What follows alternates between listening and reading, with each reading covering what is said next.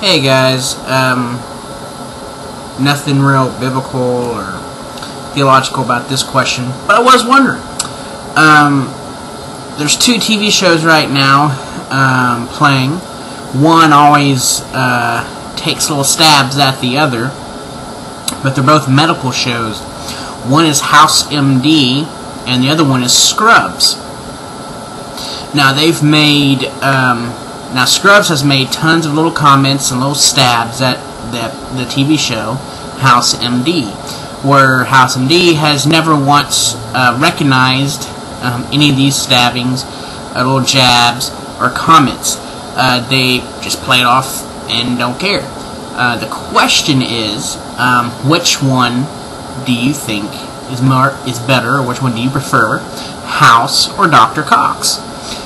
In Scrubs, constantly, Cox is referred to as House, showing the parodies, this and that, anger issues, defiling, the rules, this and that.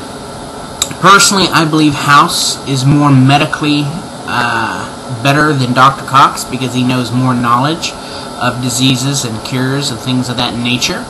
And that's what the whole show of House is about, him solving the unsolvable cases. But I do believe that Dr. Cox is the better teacher, not for just JD, but for any other doctor that involved with him, as long as they can put up with his constant rants and long speeches. So I just wanted to know, who do you think is better, House or Dr. Cox? And then why?